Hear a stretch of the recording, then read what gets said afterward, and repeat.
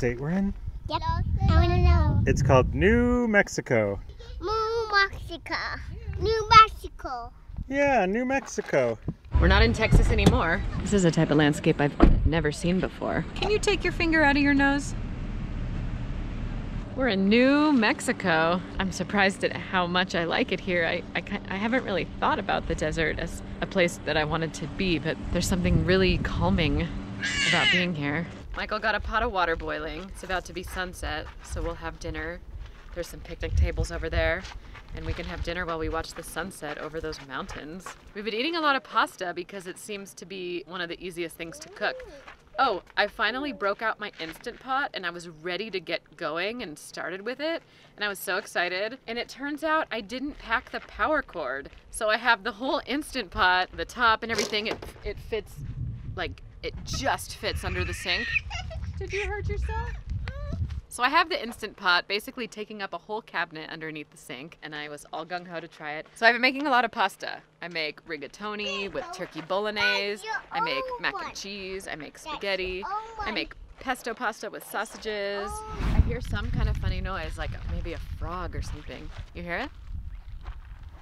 No, it's probably a bird.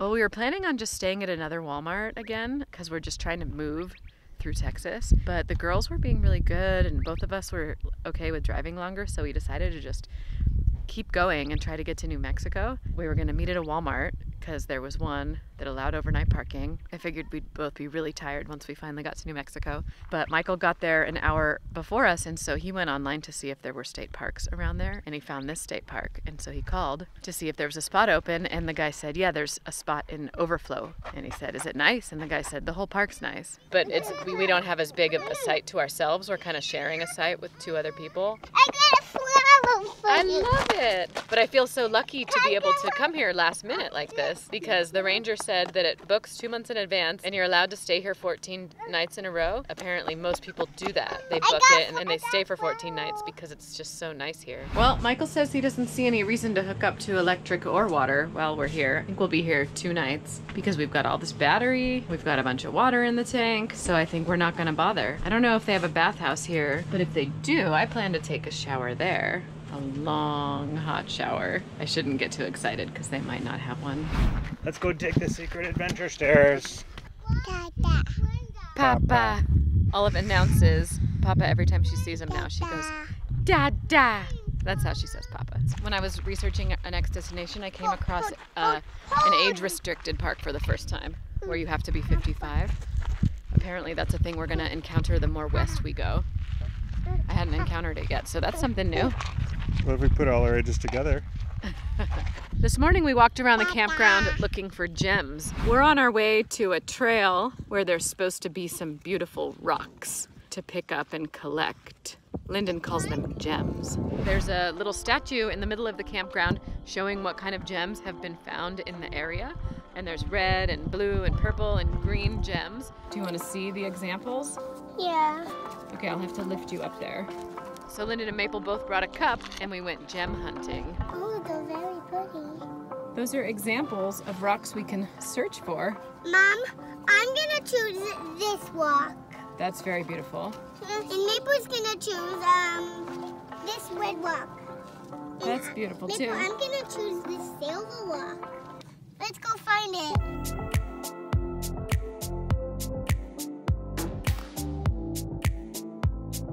Got some gems. Lyndon was stuck on finding a silver one, and we didn't find a silver one.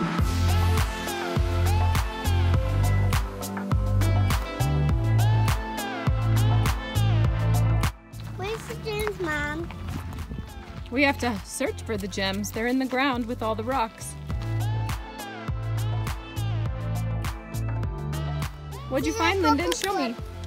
It's a purple one. Purple one. Found a purple gem? Yeah, I found a purple one. Did you put it in your cup? Yeah. I love purple. I know. I'm pretty comfortable here. I could stay here longer.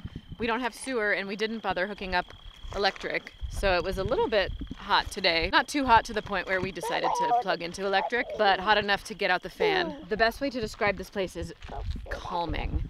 It's very serene, it's very quiet, and it's been the perfect place to decompress from the chaos and party of the full-time families event that we were at last week. The first evening, the kids were playing outside, and they both came in screaming, and I thought that, like usual, they were fighting over a stick, which happens all the time, but they weren't fighting over a stick. It was because they both fell into a cactus.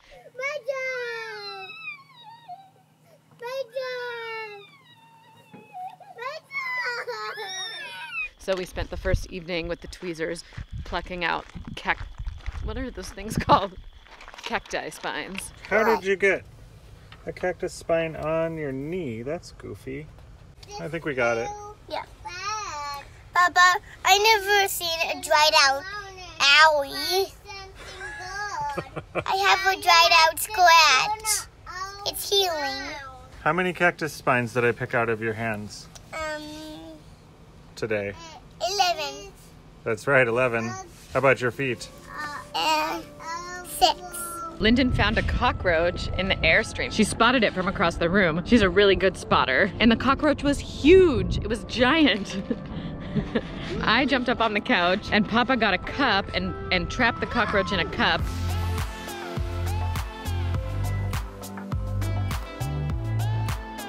And then Michael went and set it free way outside. I made him go way, way, way, way, way, way, way outside. So that was our biggest excitement in New Mexico. I couldn't believe how big that thing was. I'll tell you guys a little bit about our morning routine. The most important thing in my morning is coffee. And that's the first thing in my morning too. That's my favorite part about our morning routine is that Michael gets up and makes coffee and makes me coffee. He makes coffee for both of us, but it's important to me because it gets delivered to me. So I wake up and I have a cup of coffee, and that's how I get to start my day, and I love it. I drink it in this Yeti. It really does stay warm for hours, so I can just have a little and then close this and then come back and have more 2 hours later, and it's still hot. So I love this Yeti. I lost one already when we were in Alabama, and I had to quickly order a new one. So I wish I caught this on video, but all I had to do was punch in my number, and then literally the box opened with my Yeti cup in there. Because it's probably my biggest ritual right now is my morning coffee. You know, because every couple of days we're somewhere new. We don't have constants like you do in normal life. So the rituals that I do have are really important to me, and coffee's one of them. And then we come out to the living room. All 3 girls come out. Usually it's Lyndon or Olive first, and then Maple a half hour later. She likes to sleep in. But I do butt service. That means I get everyone's diapers and butts figured out so everyone's fresh and clean. And then we watch Daniel Tiger, and Lyndon and Maple both have cereal. Maple has the high table, Lyndon has the lower table. Oh, that's why Maple spilled all over today, because they swapped. I was thinking, did Maple forget how to eat? But it's because the tables are at different heights. Okay. At least there's a reason why she regressed in her cereal skills. And then I give Olive a little cup of dry Cheerios. She's not ready to eat cereal yet. What do you need? Some Cheerios in a cup?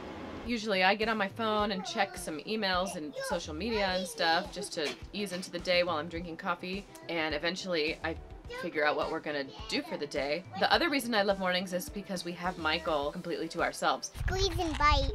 Like a boa constrictor is a snake that is really big and it wraps around you and squeezes. And then eats you. That's a goofy one. Yeah. I never want to do that. No, Yeah, you never wanted me to let's go. never do that one.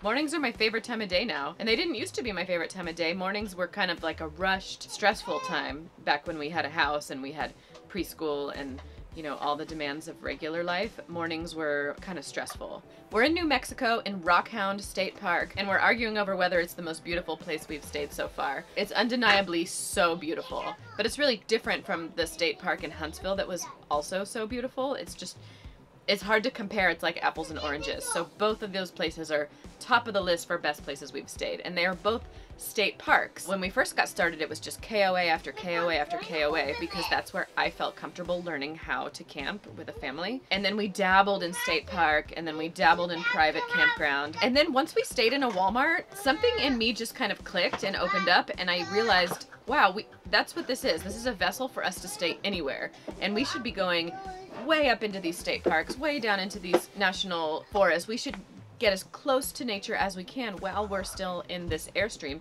because maybe someday we'll be in a bigger rig or something else. We don't know. The special part about the Airstream is its small, relatively small size to be able to get you into interesting places.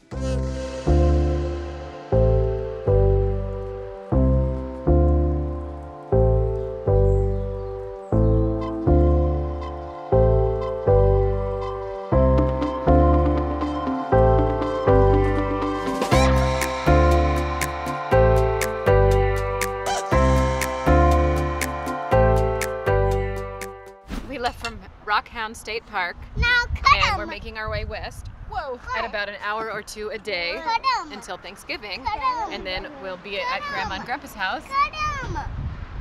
for Thanksgiving. We came to a KOA so we could have, well, really, because there's not much around here, but also so we could do laundry and have sewer. I want to take a long hot shower, and it was predictable. We knew we were only going to spend one night, so we thought we would just know what we were getting. And there was, oh, and because there was no Walmart here. If there was a Walmart here, we might have just spent the night in a Walmart parking lot. What's in here? Sausage? Prosciutto. What's prosciutto? Yeah, it's just like sausage. What'd you make, Mama? I made prosciutto and mozzarella tortellini, and we have arugula and cherry tomatoes, and some olive oil and some tomato sauce. Fancy food. Yeah, I just opened a bag and dumped it in some water. What are we having for dinner, Maple? Pasta. Pasta? Ravioli. Ravioli? Yeah.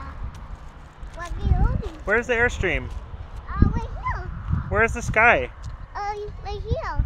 Where's the moon? What is it? And here's your book. Oh, that matches Linden. I have a question. What is it? Why is it so pretty here? I don't know. What lives in the desert? Cactus, silly poop, cactus, silly poop. What animals live in the desert? I don't know, I'm not sure. I'll give you a clue. What is a spider? Yeah, spider too. Spider. Spiders and rattlesnakes and coyotes. Spider. Never seen a coyote. Yeah, maybe we'll see one. Tiger. A tiger? Hopefully no tigers live here. Tigers. They do.